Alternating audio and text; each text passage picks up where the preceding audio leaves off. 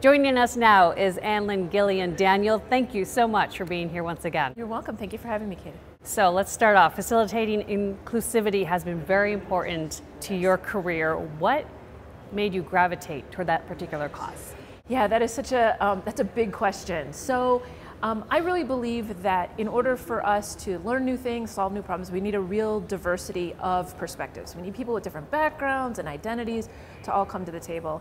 And I noticed in my work that we were kind of seeing the same people over and over again, and I wanted to find a way to bring more people into the kind of work that we were doing.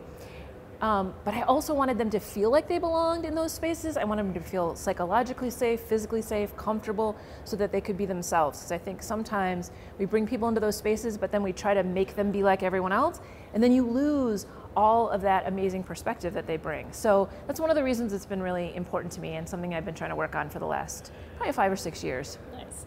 And your upcoming article is all about informal science education. Yes, it is. So what is this and why is this so valuable to underserved audiences? That's a great question. Oh, first of all, I think it's important to everybody. So we really think about education as something that we do in school. We do, we have K-12 and then we're kind of done, maybe college.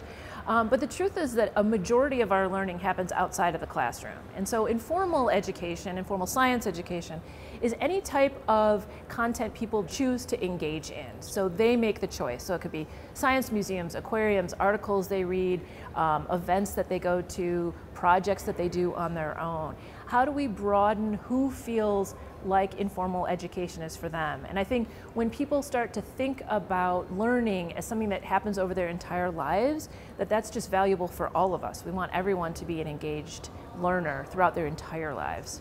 So springboarding off of that, why do STEM educators need to be flexible when they're developing outreach efforts? So I've been doing informal science education and outreach for about 12 years. And I can honestly say that I have never had 2 events go exactly the same. The thing about informal science education is people are choosing to come and talk to you. And you don't know who those people are going to be. You don't know what they know when they come to the table. You don't know what they're interested in. So to be very flexible about adapting the content, the activity, and what you're saying to people. So sometimes we get little tiny kids and we have to make sure we only hand them things that are safe. Sometimes I had an 8-year-old once who had memorized the entire periodic table. Wow. I know, right? That conversation is very different. And so you need to be very flexible when someone comes to talk to you to find out where they're at and what they care about. And then you take the activity and the learning from that point forward. Also, sometimes the environment is very different than you thought it was going to be. And maybe you thought you'd have electricity and you don't, or you thought you'd have water, or thought you were outside and you're inside, and you have to adapt and be able to lead whatever you have in that space. So why is collaboration with audience experts such a vital piece of this puzzle? You kind of touched on it a little bit there. So I think that, when we're thinking about this idea of diversity and inclusion, it answers sort of the question about perspective. You can only have your own perspective, right? So there are audiences I just don't understand because I'm not part of that group.